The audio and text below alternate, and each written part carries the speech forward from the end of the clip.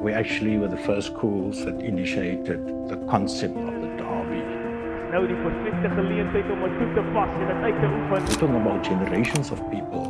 We talk about 4 decades.